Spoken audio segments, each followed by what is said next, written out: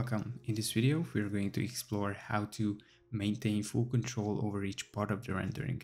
Let's just create our first one, saying that it's a silver electric scooter concept in Vizcom General with relatively high drawing influence. Let's just get the clean rendering done. And after that, we can start ideating on the details and having our intentions across. Let's just select that little motor area, and if we want to describe a new aesthetic, let's use render mode Inpainting and say that it's a black plastic part of the scooter.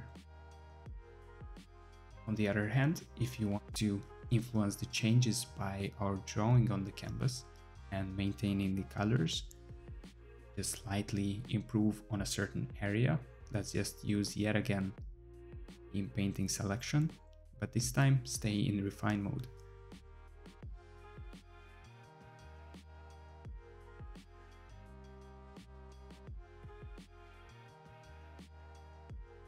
Let's introduce something interesting for the wheels, just pulling in two circles, and I'm erasing some of the parts that are not visible. Here I want to have a sort of glowing effect.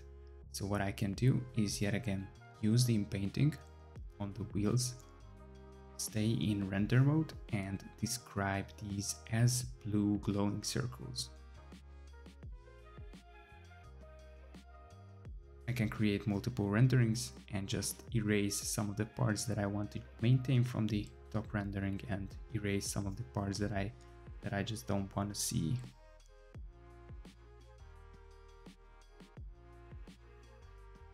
Now what we can also do is to ideate on the materials using render mode and the Inpainting selection. Here I can just describe a material that I want to see realized on the canvas, saying that it's a brown leather seat this time.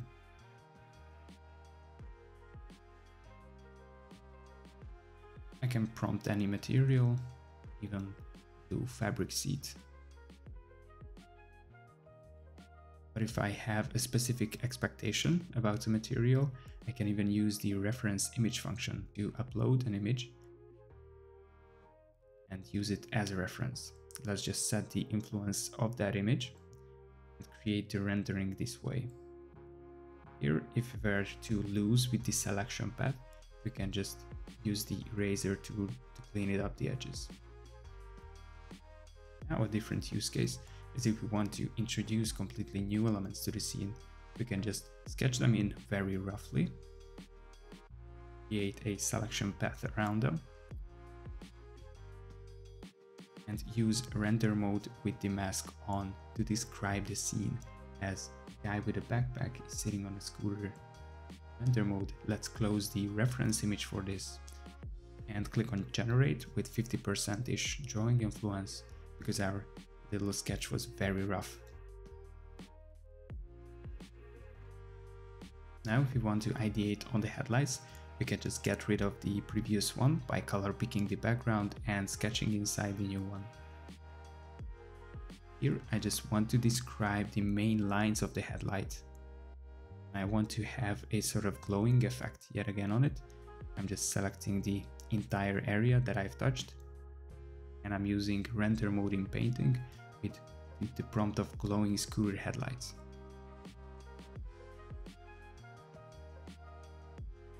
Now I can even personalize the character's aesthetic, saying that he's wearing jeans actually.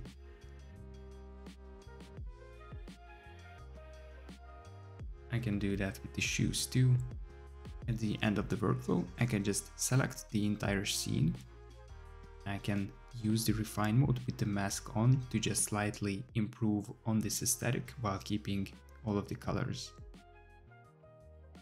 Just like that.